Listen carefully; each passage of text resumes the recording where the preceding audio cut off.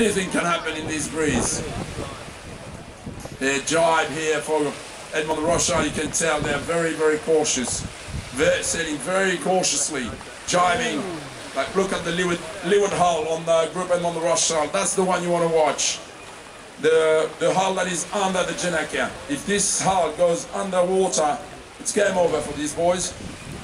They're pitchfork. Simple as that. There's no way out. Now for them, the challenge is to furl the gennaker. I'm going to roll it now and go around the gate. They can't come up with the gennaker unfurled. Not from a rule point of view, but just if the gennaker is on, just the boat capsize.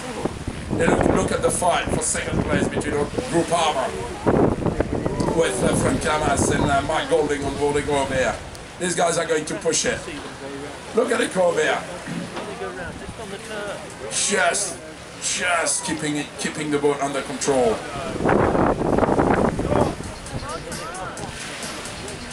This is a big fight. Look at the windward hull of Corvair coming up here around the bottom mark. There you go. Safe landing for these guys.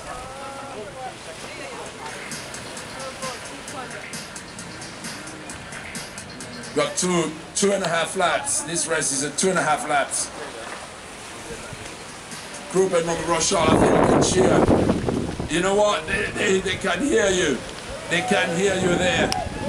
The more the cheer, the better.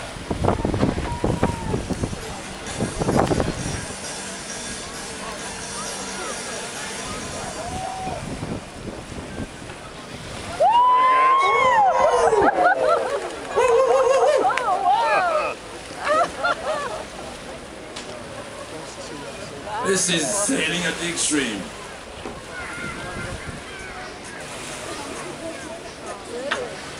Come on, group arm up, trim the main in. Come on, Tanguy. Tanguy, Carrier and Frank Camas trimming the mainsail here. Frank Camas is pumping the hydraulic.